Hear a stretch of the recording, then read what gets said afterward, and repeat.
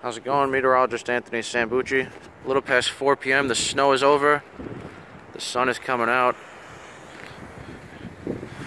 We received about 9 to 10 inches of snow throughout the area.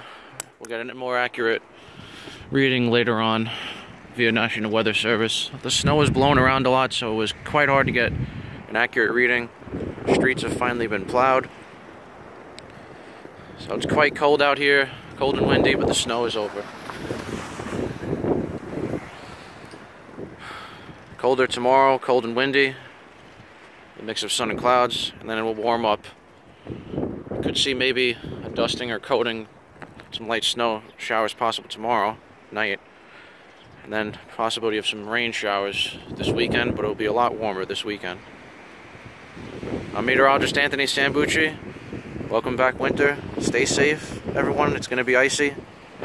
Stay safe. Thank you, everyone, and enjoy the weather.